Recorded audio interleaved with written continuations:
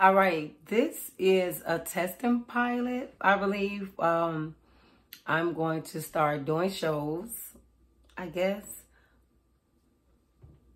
So I'm going to play with everything. I don't understand where I should be looking, but whatever. So I'm working on a little piece called Divinity, and it's just about us like really understanding why are we here, who we are, do we know who we are, and what really motivates us to live each day. So I'm really having a hard time like being comfortable with the camera because I really don't know where to look. My eyes are going that way. Maybe I should look there. So while I'm talking, I'll just look to the right. I don't know. I think it's here. Anyway, first of all, I'm just blessed to be here. I am. I don't know. I don't look like what I've been through, but I think it's really great that I don't. I can't stop smiling at this point. I don't know why. I just know that things happen the way they should in my life, because deep down inside, my soul already tells me what is what. So that's why I'm never surprised at things, how they fall into my life, because in reality, my life has never went the way I wanted it to go. So that has been the whole adventure for my life. My life has been a big adventure. I don't know about anybody else's, but mine has. So it's always been impulsive and unexpected things that happens in my life. And that's what has made me a chameleon, because my whole life been an adventure. I believe that's the divinity part of being alive, of me being alive, is that I just flow with everything. Do I worry about things? Yes, I do. Do I stress out? Yeah, I do. I stressed out yesterday. I go through things just like everybody else. But deep down inside, the blueprint has already been made and established and written. And I can't do anything about that. No matter what I try to do,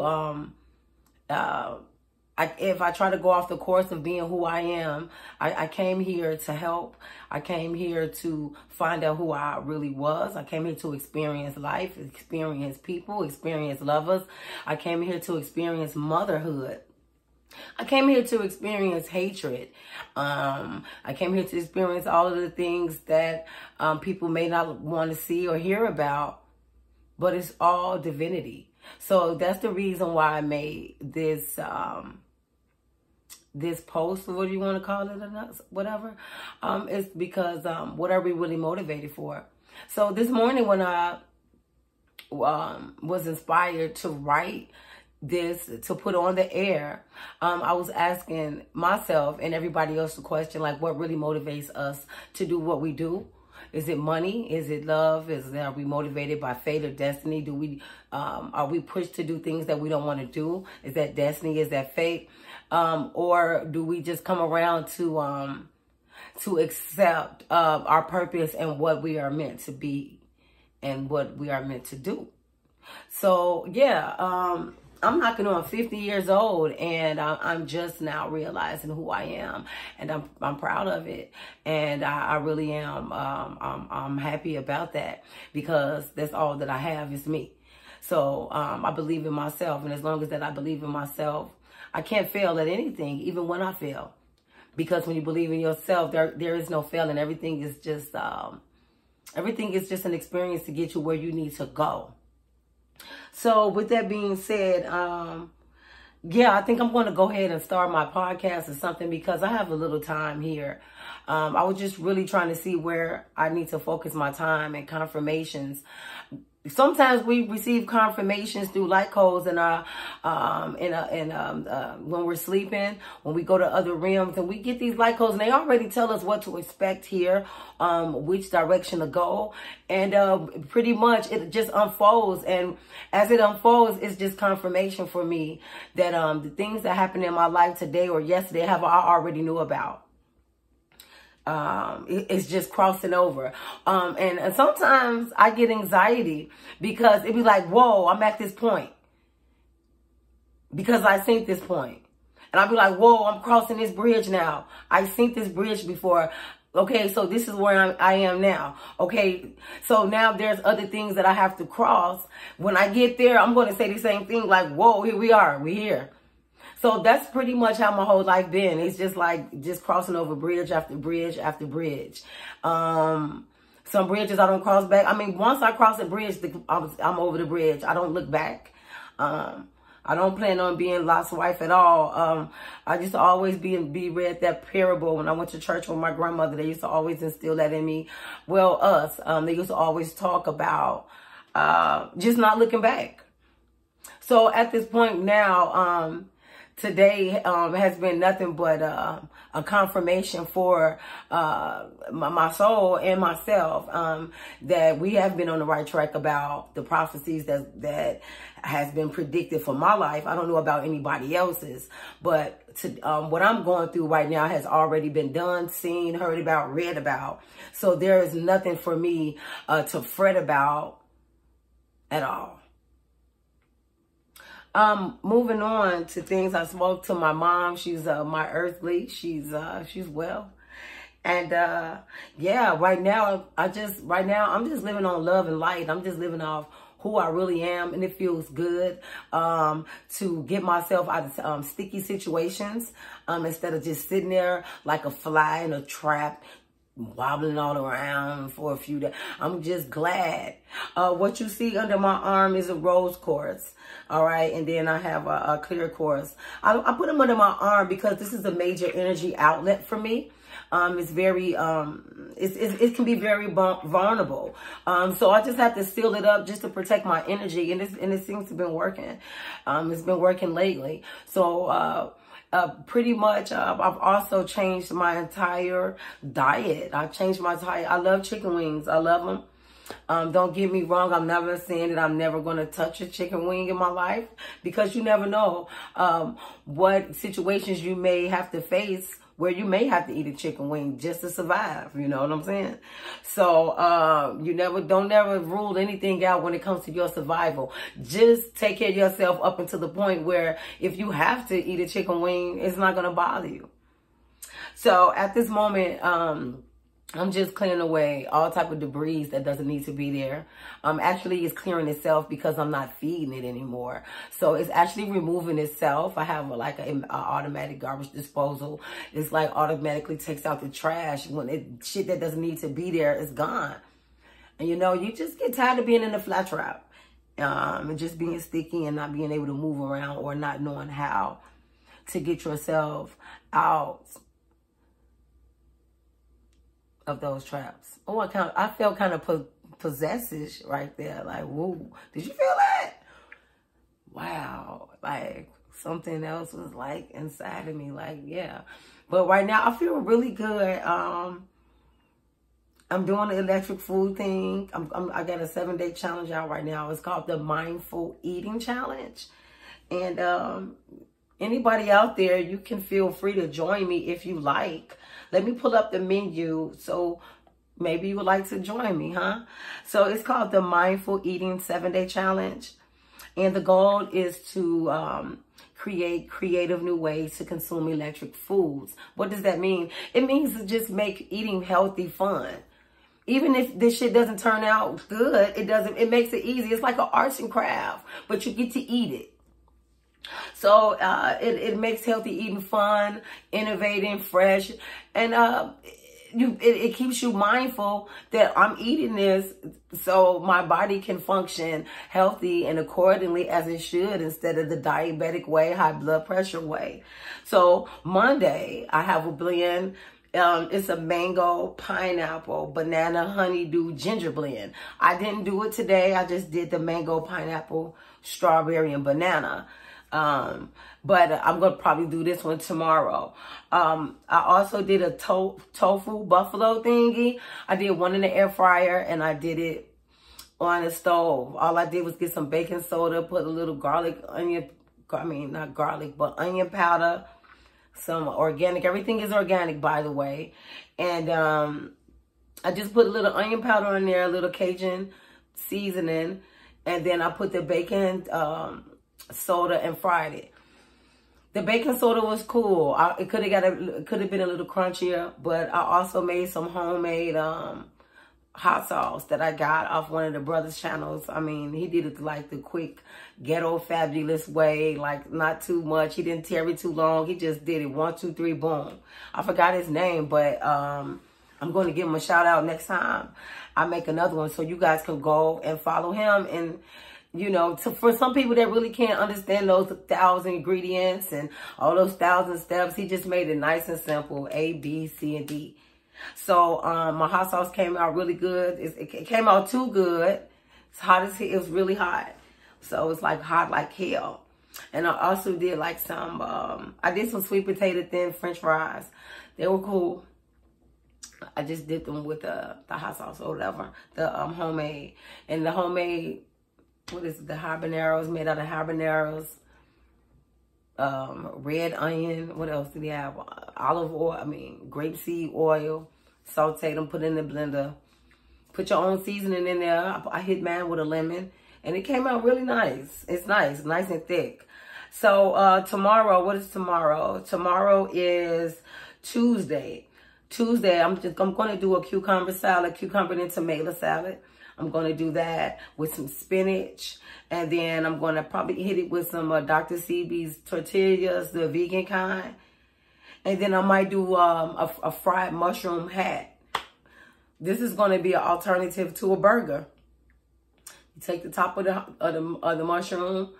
You use your chickpea flour. I like spelt flour by Red Mill because it kind of sticks, the texture, it sticks a little harder. But right now I have chickpea flour. I'm going to use that. I can fry it. I have some plant-based bread, no non-GMOs, it's gluten-free. And probably toast that bad baby, hit it with some avocado, mayonnaise, homemade rather, and just make a burger. Or I can take the mushroom top, open up the top, stuff it with some brown rice, spinach, mushrooms, and shit. What else? I said, yeah. And then hit it with the onion and mushroom gravy. So, yeah, I'm on the road right now. I'm looking at myself. My skin is good. Is nice. I smoke tobacco. I don't smoke Newports anymore. It is a big difference.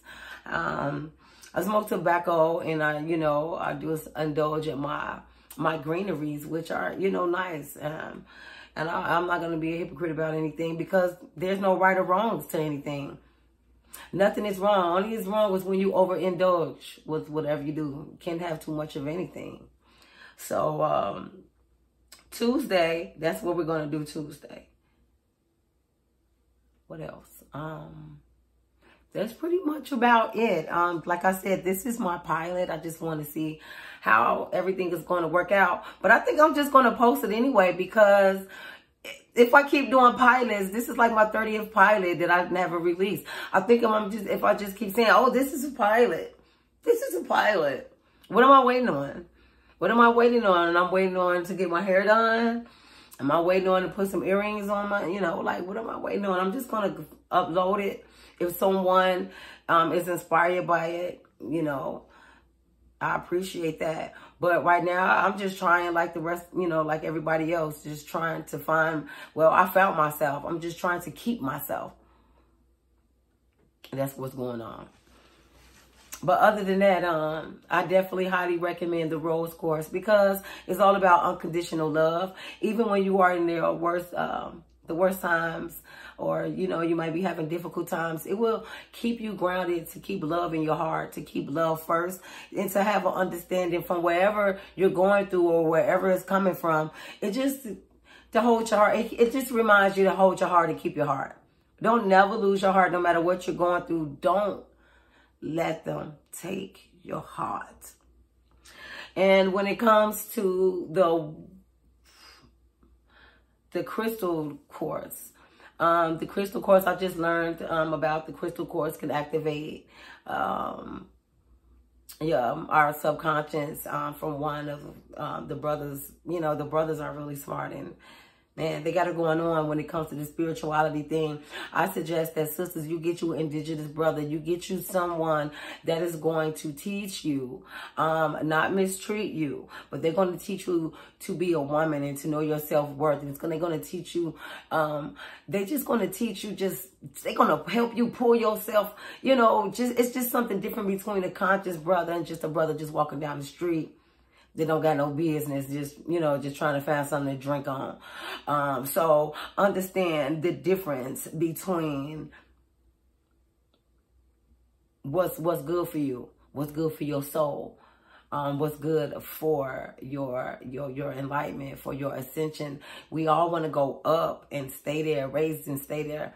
So, like I said, I've experienced a lot here, and I just know, if I knew now back then, what I knew now, it would be a whole different. But hey, who cries over spilled milk? We're here right now. We're not too far back from the past, like the brother said, and we're not too far in the future. We're just right here, and we're just chilling, and everything is everything. That's it. We can't worry about tomorrow. We can't worry about later on tonight. The only thing we can do is just breathe through everything and stay 100. Just stay 100. Keep your heart and try to eat right the best way you can. Mindful eating. The conditioning that we've been through, it has our whole brain tricked that we can only eat a certain type of way, which is bullshit. All we have to do is eat on repetition. Okay, like the first time I tried to be a vegan, it got redundant because I was eating the same thing. I didn't open up other avenues in my mind. Let me try this. Let me try to do this. You have to make it work for yourself. And you have to trick your mind. And that's what I learned. You have to just trick your mind that, listen, we're going in a whole nother direction. And you have to trick your mind like this is all that we have to offer. And this is all we have.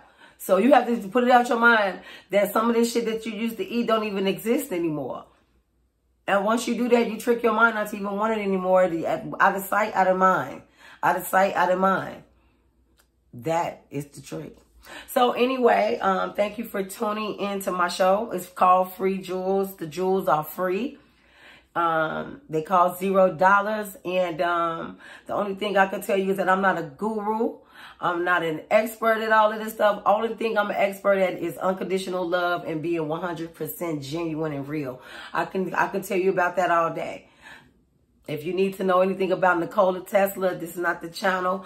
Bobby Hammett, his channel down the street. Like I said, the only thing I can bring you is the stories that come from my experiences. Real testimony coming from a real soul. Y'all have a great night. And I think I did okay. Yeah. You could comment below. Tell me what I need to critique and what I need to work on. I'll shade to you. Peace be unto you and yours. We all we got. Have a good one.